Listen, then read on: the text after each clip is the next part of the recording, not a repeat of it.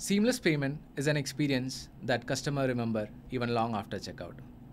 It's a last friend where all the customer acquisition efforts transform into revenue, and thus it's paramount that checkout builds the customer's confidence and can delight them further. Enters Juspay Studio, an absolute no-code and intuitive drag-and-drop checkout builder that can provide you with 360-degree control over all the aspects of the payment page design. Hi, I am Arjun, and in this video, we'll design the payment page of an e-commerce website using the different options that are available on Juspay Studio. We'll see how we'll be able to design the payment page that blends beautifully with that of the merchant's design. So let's begin. To begin with, let's open Juspay Studio, which is available on the left-hand side menu of the dashboard. I'm clicking on Studio. We'll be landing on a screen which is available only for the first time.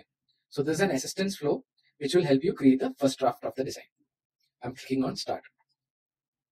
So in this assistance flow, we'll be going through different steps which will help you create the first draft. But before doing that, let's have a look into the website which we have chosen. This is the website. You can have a note of the different colors which has been used along with the themes, font, etc. Having a note will help you later while designing. Now let's have a look at the mobile screen as well. Let's go back to the Juspay Studio. So selecting a template is the first step as part of the design. So there are 4 options that are available: boxed, full width, combined, and accordion. The difference between each of these different templates are displayed on the right hand side.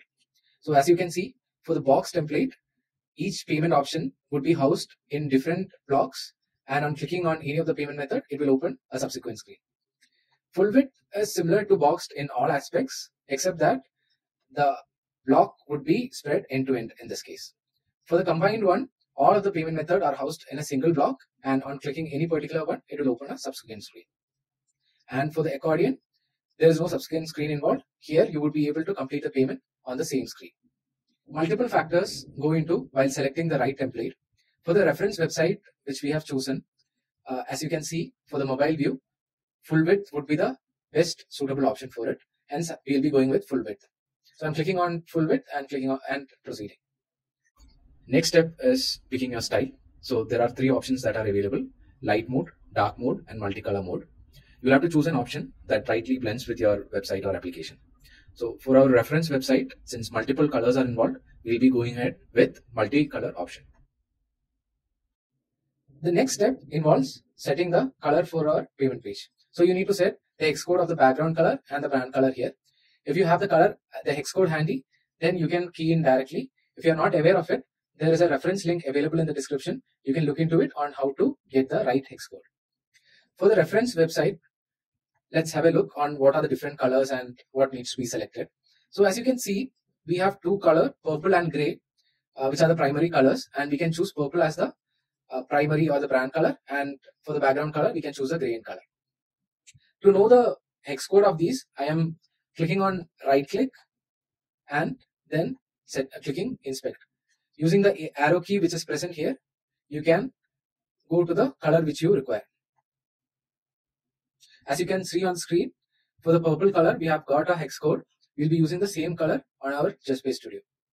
So let me go back to the dashboard. So for the brand color, I am setting purple hex code. And for background color, I am setting the gray color. As you can see, as soon as we had set the colors, it got reflected on the preview as well. I'm clicking on proceed. Next step involves choosing the right font. For the reference website, Roboto is the font that has been used. So I'll be choosing the same over here as well. There are 30 different font families that are available on Juspay Studio. And in case if you still don't find the right font for you, we have got you covered there as well. You can upload the custom font family using the option here. So once you have set the font, let's proceed to the next step. This step involves setting the right icon type. So there are 2 options available: solid and line. Let's look into the website to see what is the icon type which they have used and can choose a similar one over here. Looking into the website, these are the icons they had used and this is line type. So we'll choose a similar one for our payment page as well. Video. Next is input type. So input type is where customer enters the different inputs related to the payments. So there are 3 options that are available. To see which is the right input type, let's again go back to the website for reference. In the website, I'm going to the contact section where input type may be there. Yes, as you can see on screen, they have used an underline type and we'll choose the same on the studio. You can choose the input type that tightly blends your website or application. Next is the order summary. So order summary is a portion which comes on the top part of the payment page. This is the area where the customer would be able to see the order amount. So choosing the right layout will depend on the level of information you want to show to the customer. For example, if you want to give more context to the customer on what type of order he's placing, then layout 1 and layout 2 would be the best option, where a description can be given on the order. And suppose if you want to extend the branding, then layout 3 would be the best option, where the logo would come on the order summary. So for this example, we would go ahead with layout 3. By default, Juspay logo comes up. I'll explain how to change the logo later in this video. So we'll click on proceed to move to the next step. Add-ons comes as the last portion of this initial setup. In the screen, you would be able to add any additional features which you would require.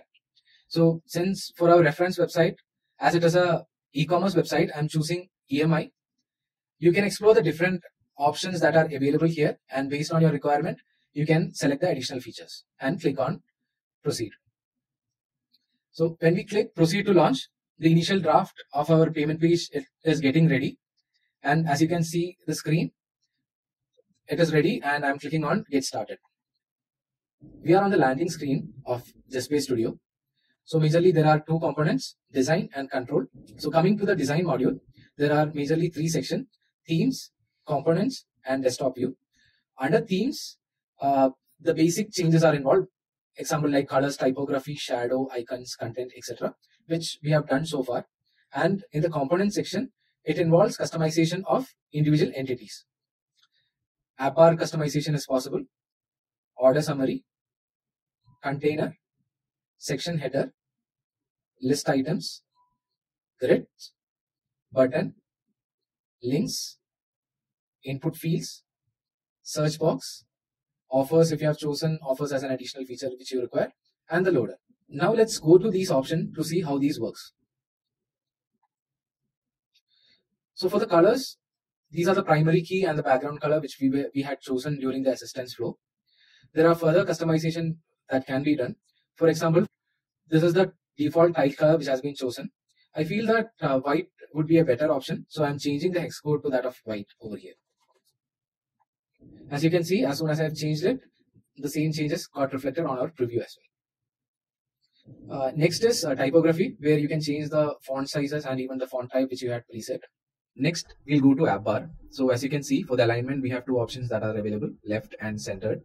For the reference website, as you can see on the screen, mostly it is left aligned, and thus we will go for the option left on Juspay Studio as well. Next section is on order summary. We had already selected the one which is having a logo. Now let's see how we would be able to change the URL of the logo. So there is an option here called URL under left image. We need to enter the URL of the logo here to get it changed. So for the reference video, I have the URL handy and I am pasting it over here.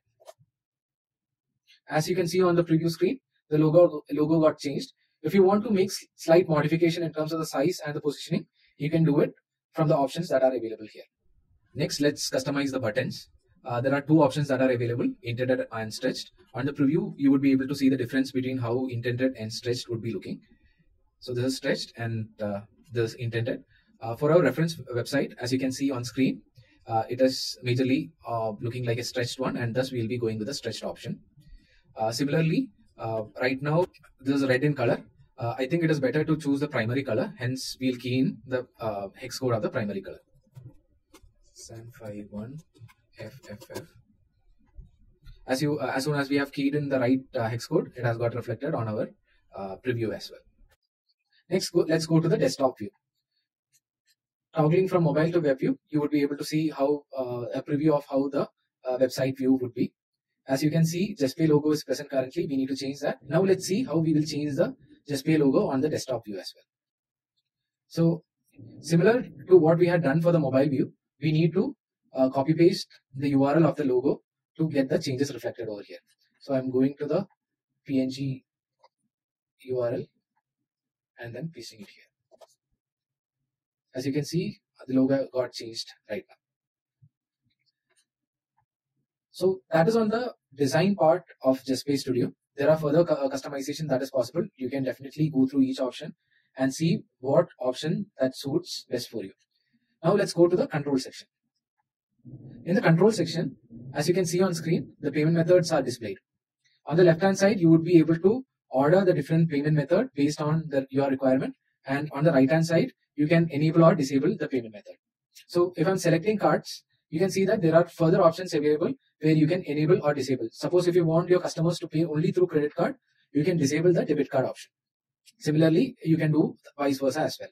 And if you have a use case of say mandates or subscription, you need to keep the card mandates enabled. For our reference website, as it's an e-commerce, we'll see what all payment options are required here. So I see that TwitPay may not be a right suitable payment method here, and I don't want to showcase to the customers, and hence I'm disabling the same. You can go through the different options that are available, and based on your use case, you can enable or disable the payment method. Okay. Now let's come back to how to order the payment method. So right now EMI is kept on the top, followed by cards and UPI. For the user base which I am having or the reference website is having, I feel UPI would be the best suited payment method, and hence I want to keep it on top. So we'll just drag on UPI and keep it on top.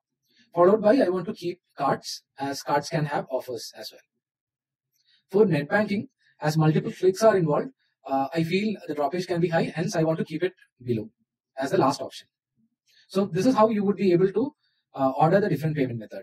And on preview, on clicking on preview, you would be able to see that the same changes have got reflected as well. Now, if you have a particular condition, like if you want to display payment method based on the order amount, we have got you covered that there as well. Here, there is an option called add a condition, where based on the amount or the different parameter, you can set a condition. So for this example, I am just setting the condition as if the amount is lesser than say 100, I want to display only UPI. So I configure amount here and keep the value as 100 and then click on set output. Now for this if condition which you have set now, you need to disable all the payment methods other than UPI. So I have disabled everything. I need to apply changes. Similarly, if the amount is greater than 100, that is the else condition. I want to keep all the options enabled. So it is a default output option and I am applying the changes. Now let's go to the feature section that is there as part of the control module. Under the feature section, you would be able to see the additional features that are present with Juspay. Based on your requirement, you can enable or disable it. Now let's go back to our design page. Right now we have designed a payment page that blends beautifully with the website which we have chosen for reference. We'll have to see now as in how we would be able to make those changes reflected on the application as well. So for that, you need to save the changes first. After saving, you need to create a release ticket.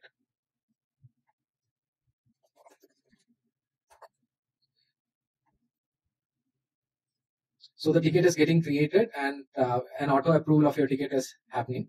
So once the tickets are approved, the platforms are displayed where you can choose on which all platform you want these changes to get reflected. I'm choosing Android, iOS and web. After clicking on proceed, the changes are getting pushed, and as soon as the changes are released, you would get a message as the changes are pushed.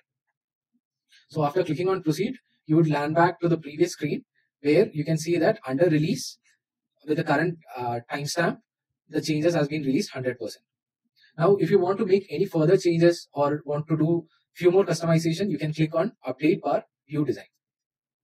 On this, you can go through the options that are available, similar to how we have similar to how I had explained so far, you can make the changes, save it, and then create the release ticket. With this, we have come to the end of the session.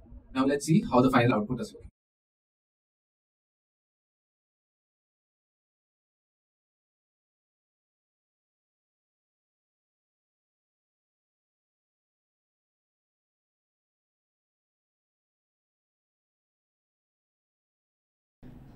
There are countless customizations that are possible with Juspay Studio. We have barely scratched the surface in this video, as the aim was to get you started with it. You can explore the different options that are available and design a payment page that suits your requirement.